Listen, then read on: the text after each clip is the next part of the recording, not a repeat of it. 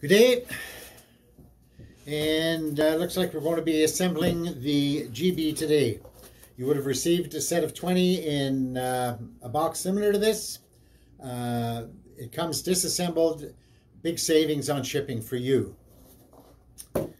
We have a curved hook, protective cover on the curved end, protect your putter, die cut 10/24 thread on the other end. Approximately 3/4 of an inch in length. The guide, 1 8/12 diameter hole. It'll fit any flag pin 3/4 of an inch in diameter or smaller, and a 3/16 hole. We slide that over the unit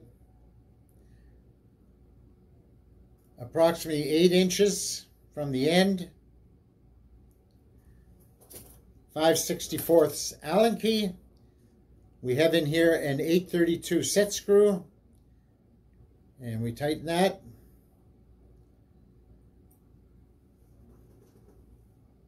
Note, the guide must be 180 degrees from the hook, on the other side of the hook.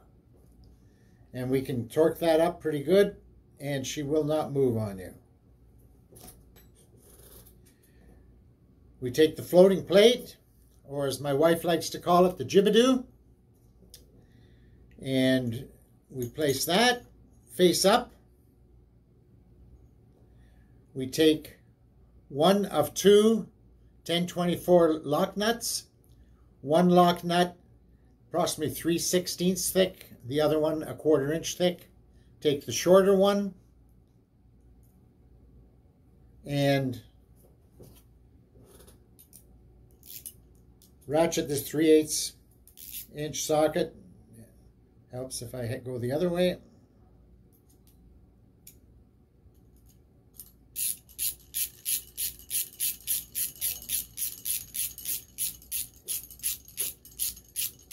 While I'm doing that, if I look familiar, you think you've seen me in a movie, you're mistaken. Maybe on the golf course. Base plate. The 1/4 inch thick 10/24 nut. And these are good quality lock nuts. You can remove them, add them. And when you watch our other videos, you will notice that there's other applications for this device. That base plate, roughly 180 degrees from the hook. The whole unit then slides over the flag pin, and voila, you get to enjoy the GeBE. Please watch our other videos. Have a great day.